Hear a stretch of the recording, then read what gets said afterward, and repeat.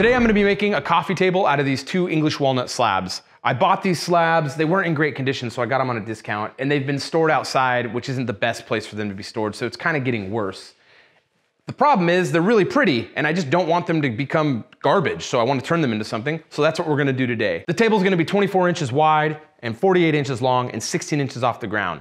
But the legs are gonna have a through tenon that you'll see on the top of the piece. So the first step now is to start breaking down the wood, so let's go.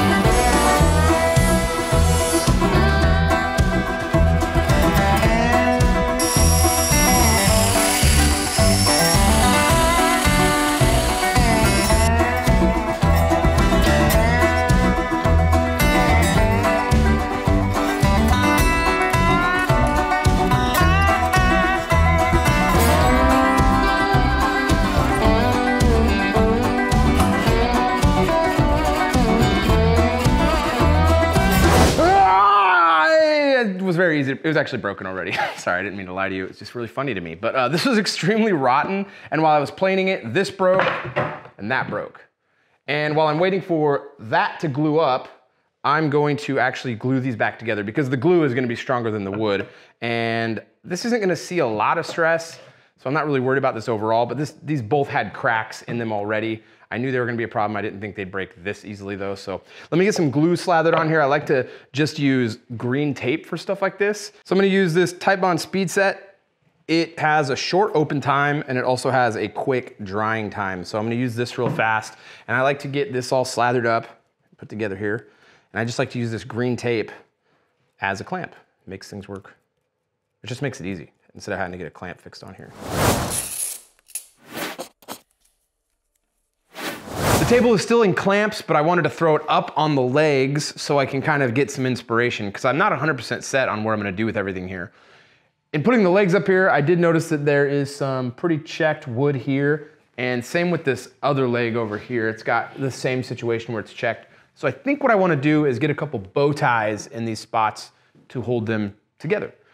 Also on top, I've got some branches. You got some knots here from branches. Most of them are okay except for this one and then these 2 symmetrical ones. So I'm gonna patch them. So what I'm gonna work on now is getting my material cut up and sized down so that I can make my patches. And I'm gonna use the offcuts from the wood that I couldn't use.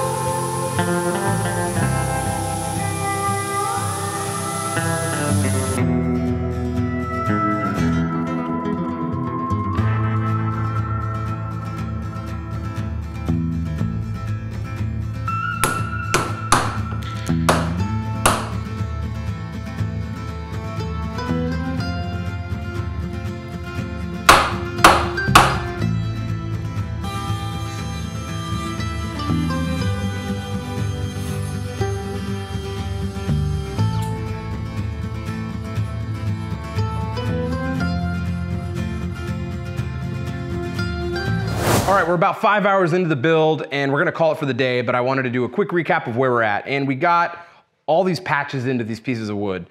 This had 2 nasty knots and a huge knot here. What I ended up doing was putting a big patch here and then doing another patch off that patch, kind of a cool like patch pattern look. So did patches here, there's a patch here, and there's a patch here. Next up is the joinery, and we're gonna be doing through tenons. So you're gonna actually see the tenons through the top of the table. It's gonna look really cool. I've done this before, it's really fun, it looks really slick, and I'm really excited to do it.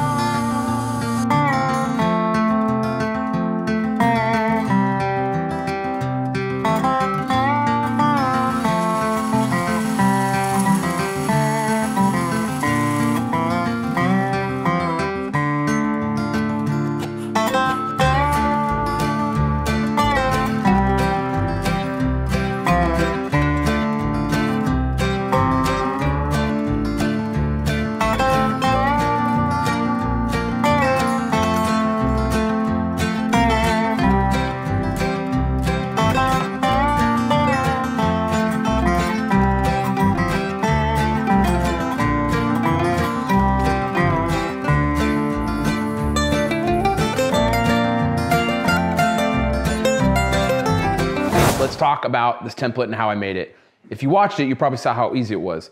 I literally referenced the tenon to make the template for the mortise. And all I did was put straight pieces of plywood up against it, and I built it in sequence around it and just used CA glue to hold it together. It works really great. This is now a perfect rectangle, square shape around the tenon. So I can now use this router with a bushing on it, which will allow me to not go outside of the actual mortise template and cut out the material with this 1/2" bit. So I'm using this compression bit. I like this compression bit because I'm gonna make my first plunge sort of in the middle so that I don't have, because this is an upcut here, it's gonna pull fibers up, but I'm gonna do that towards the middle of the actual mortise so it doesn't matter, so that when I get below the upcut line, I'll have the bit pushing down. So it'll be a nice clean cut around the top, but then when it gets through to the bottom, it'll be pulling up and I won't have blowout. After I remove the majority of the material with that massive bit, I'll come back with this smaller pattern bit, follow around the perimeter so I can establish an edge, then I'll rip the template off and I'll use the pattern bit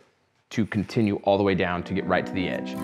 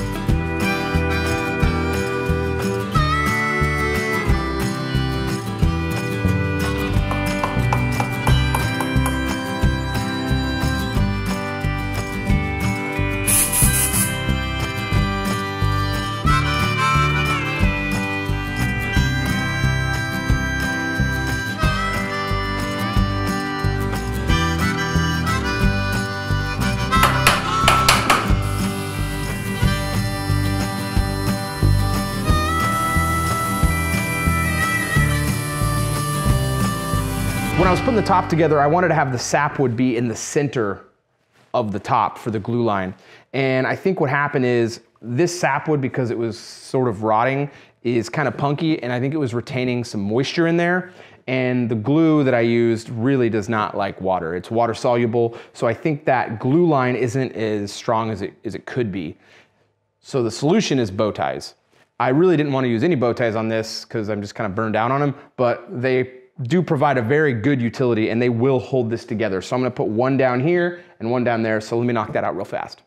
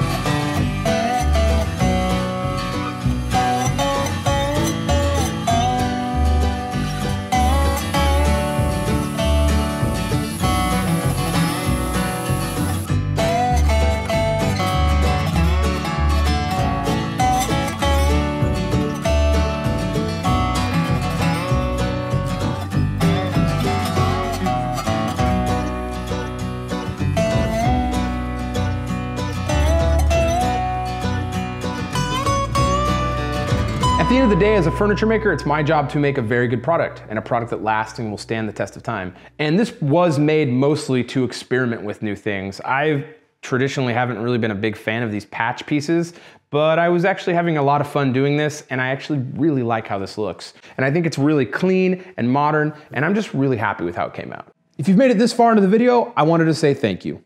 And if you like what we're doing here, there's a lot of great free ways to support us. You can do that by liking and subscribing and commenting. But if you really wanted to help us with your money, we recently started a Patreon page.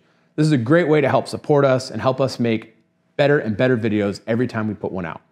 So if you wanted to check it out, the link is down below in the description. We're trying to build that community out. And what's really cool is we just started it and we've already got a few members, which is awesome. We haven't even announced it on YouTube yet, but we wanted to share their names here because they are the sponsors of this video. So a big thank you to all of you who watch and support us, and a huge thank you to our Patreon members.